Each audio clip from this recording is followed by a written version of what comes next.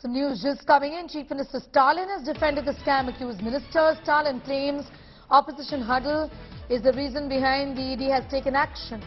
ED raids Tamil Nadu Mantri Ponmudi for laundering. Stalin says Ponmudi will fight back legally. Second Stalin minister, the crosshairs of the ED earlier. Tamil Nadu Minister Balaji was arrested by the Enforcement Directorate.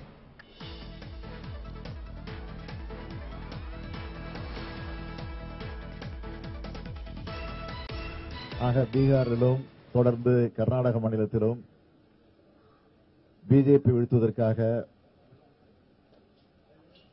தொடர்ந்து கூட்டப்படக்கூடிய கூட்டம் BJP ஆட்சிக்கு மிகப்பெரிய எரிச்சலை ஏற்படுத்தி இருக்கிறது. அண்மையிலே கூட பொன்முடி அவர்கள் மீது சுமத்தப்பட்டிருந்த கடந்த கால ஆட்சியால் சுமத்தப்பட்டிருந்த 2 வழக்குகளிலிருந்து அவர் விடுதலை செய்யப்பட்டிருக்கிறார்.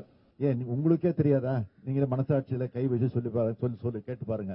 உங்களுக்கே இது நியாயமா, இது எதுக்காக செய்யறாங்க அப்படிங்கிறது உங்களுக்கு தெரியும். More details on that story. The reaction there from the Chief Minister, a long predictable line saying that this is vendetta and this has got to do with the fact that opposition parties are coming together and to discourage them from doing so.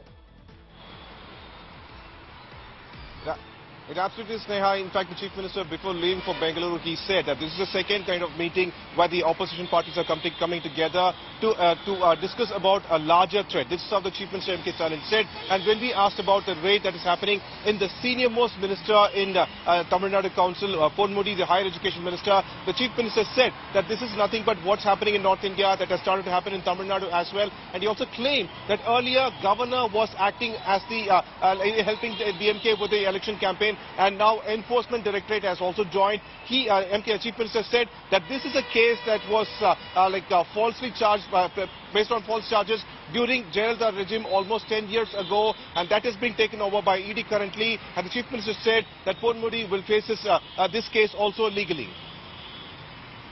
Pramod, I'm going to thank you for getting us those details. This is going to be fought legally, is what the Chief Minister said.